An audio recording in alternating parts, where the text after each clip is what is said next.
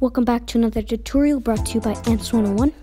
Today we're going to talk about what and how to feed your ants while living in a test tube setup.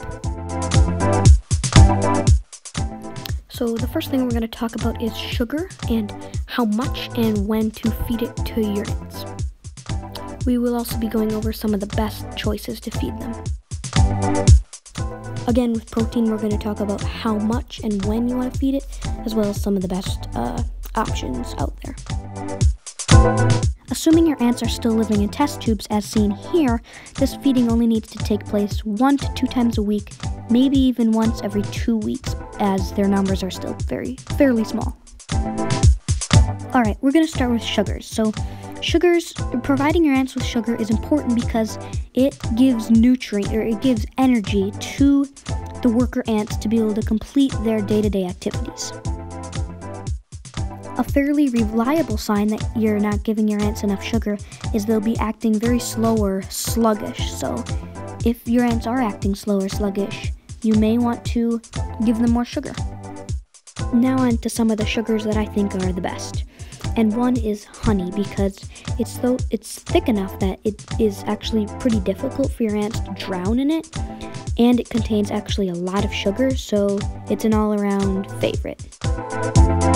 And secondly, believe it or not, maple syrup works very well. It is a little runnier, so it's a little harder to control, but it is readily accepted with most ant species. Another way is to put sliced fruit into their outworld, and this actually is a very useful way if you don't have test tubes because you can provide sugar and water at the same time. Now onto protein, and it's important to provide your ants with protein because protein, it has other purposes among the colonies, but its main purpose is to aid the larva development. So the larva is going to need a lot of protein when they're developing. Not so much the other stages, but they'll also require some as well. And a fairly reliable sign that you're not giving your ants enough protein is that if their larvae are taking a really long time to develop into pupae, if at all. Of course, all of this only applies if your queen has workers. If her workers haven't hatched yet, you don't have to feed her and she'll raise them. Once the first workers arrive, you'll probably wait maybe 4 or 5 days, then you can start feeding them. This is my Lasius neoniger queen. As you can see, she has a metric crap ton of eggs. Now onto some of the best protein sources, and superworms and mealworms are actually really good. In the next video, I'll show you how you can actually keep superworms.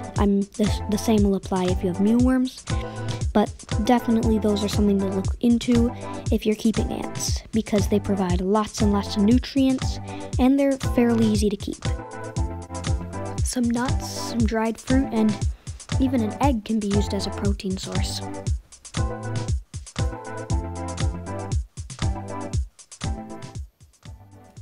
Now on to actually inserting the food into the test tube. In this case, I'm just using sugar, but the same would apply whether you're using a sugar or protein or really anything like that. Alright, next you're just going to pop your lid off, whether you're using a cover or if you're using cotton, simply pull the cotton out. Then grab your tweezers with the honey.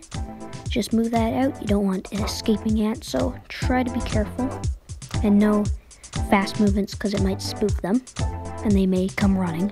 That would not be good. So just place the sugar or whatever in there, close up the cover, and you're good to go. You can put your cover back on, leave them alone, and they will eventually discover it and begin eating.